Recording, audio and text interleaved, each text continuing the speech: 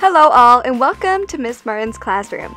Today's podcast will be featuring a YA middle grade novel where we embark on a journey of self-discovery and magical realism through the eyes of 11-year-old Maximiliano Córdoba. Max is more than ready for the summer of a lifetime. He has been working hard with his papa and training hard to set himself up for success in his upcoming football tryouts. Max is even excited for the possibility of his papa taking him to see the mythic and wondrous ruins of La Reina Gigante, a seemingly haunted sanctuary used by the Guardians to conceal refugees fleeing Abismo, the neighboring dictatorship. Yet, Max's dreams begin to crumble before his very eyes as he needs to provide his birth certificate to officially join the football team. The only problem with that is he remembers how that documentation disappeared along with his mother many years ago.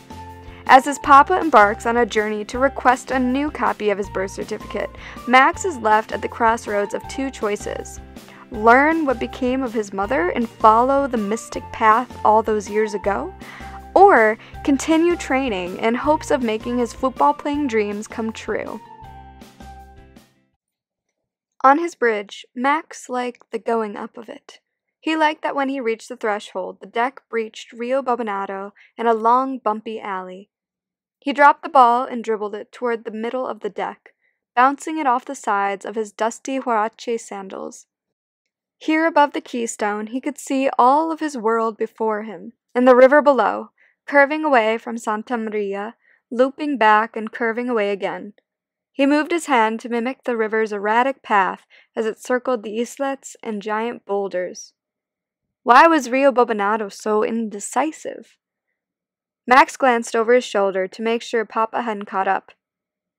"Once," he whispered, "a gargantuan serpent as wide as 20 houses and as long as 3 states could not decide whether to slither west toward the ocean or east toward the mountains.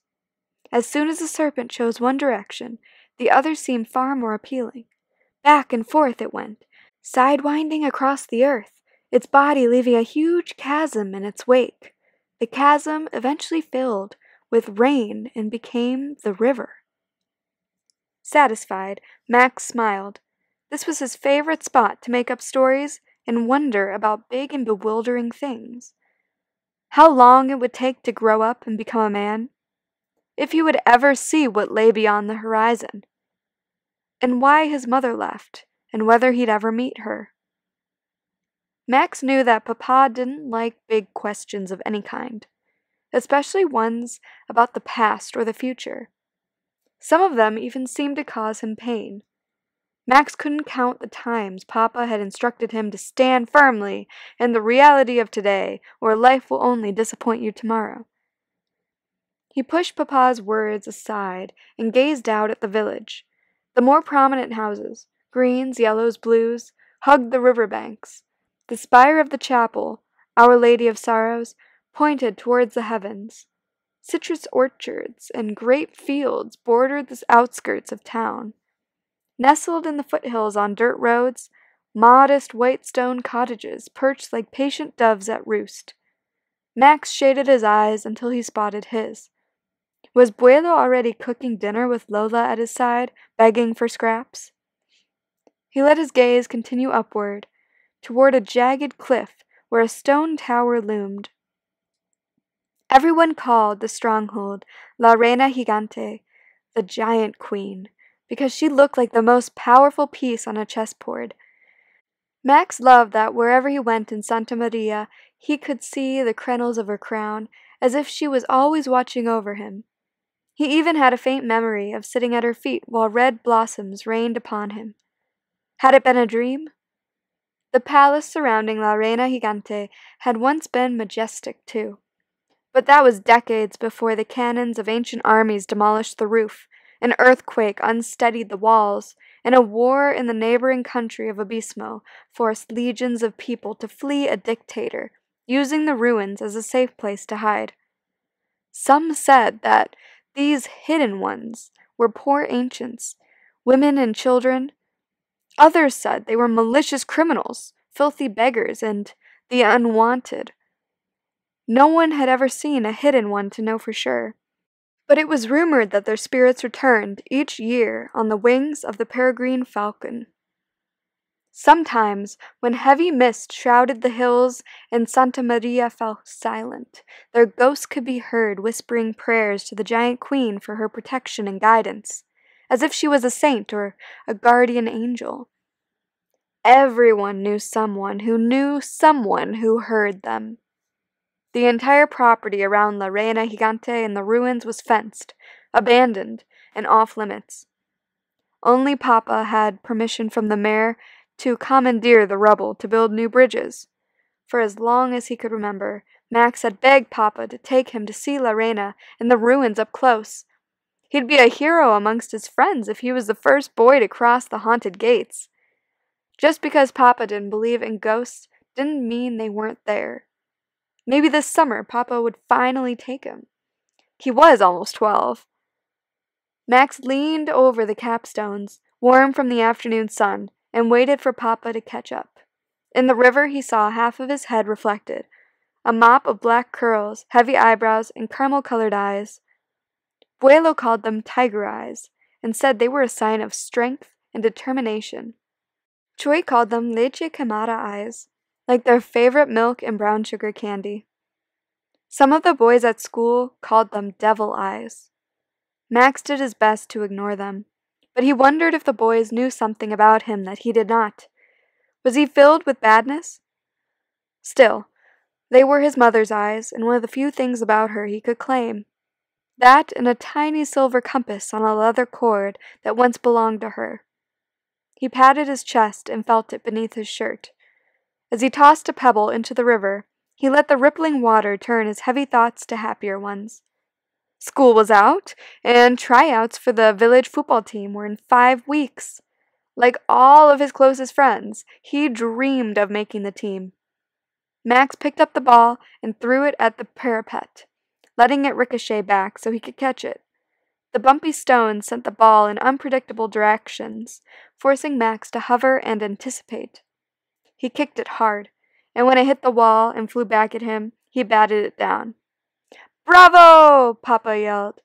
"Don't unsettle any of the facing, though, or I'll have repairs." His cheeks flushed with ruddy circles, and his forehead wrinkled from his usual troubled frown. "You know I can't kick as hard as you," said Max. Papa was broad-shouldered and tall, a wall of strength and muscle. He and Buelo had both played goalie on Santa Maria's national team, and Max wanted to one day do the same. He was already as tall as both of them, but scrawny. Max kicked the ball up and caught it in his hands. "Do you remember that tryouts are next month?" "It's hard to forget when you remind me so often." Papa almost smiled. "I was wondering. My football shoes are nearly too small, and the toes will need wrapping soon. If I had a pair of volantes, the ones with the fancy wings on the side, I'd surely make the team." He looked at Papa hopefully. "Your shoes are fine for now, and expensive ones that we can't afford won't make you a better player. A world of disappointment comes from wishing for what you cannot." Before Papa could finish, a falcon swooped overhead, low enough that both he and Max ducked. Its sickle-shaped wings were splayed and taut. The head and hooked bill stretched forward, bearing a white neck and speckled breast. They shaded their eyes, mesmerized by the silent flight. "It's so big," said Max, as it caught a current and soared away. "Peregrine," said Papa, "a female that has come back to nest." "Whose spirit did it bring on its wing?" wondered Max. "They say," he started, then thought better of repeating the superstition. "They say they come back to the same spot every year." Papa nodded. "It's true, but I haven't seen one that large for a long time, and it is a little late to nest. Others have already come and gone." He put an arm around Max's shoulder and hugged him to his side. "Let's go, Slowpoke." "Me? Slow?" Max quickly dribbled the football across the deck and called over his shoulder. "I'm going to meet Chuy on the field, and I'll still beat you home because you have to stop and talk to everyone." Come home right after. Abuelo went fishing this morning, and dinner will be ready in an hour or so. I don't want to have to come looking for you. Okay, Max yelled back. Papa had only recently allowed him to go to the field on his own. Max didn't want to give him a reason to take back the small freedom, or upset him. Saturday was Papa's night out with his friends and Max's night in with Abuelo, and he wanted to keep it that way. By the time Max reached the bridge's landing, he felt as free as a soaring peregrine. Summer was the infinite sky before him. He had months to swim in the waterhole, play football with his friends, and get ready for tryouts. Tonight, he would go to sleep with a belly full of fish after an evening of trading stories with Abuelo. Fantastical tales about dragons and serpents, or river monsters and trolls. He clutched the ball to his chest and jumped toward the bank, taking 2 steps at a time. On his bridge, he even liked the going down of it.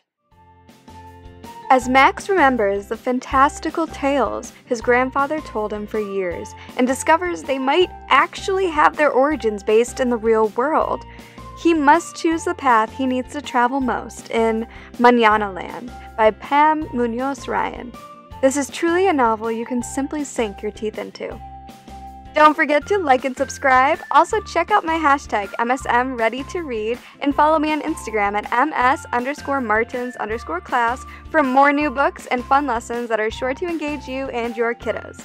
Be sure to tune in next week for my next Book Talk Tuesday podcast, and please comment below if you've read this book or another book by the author.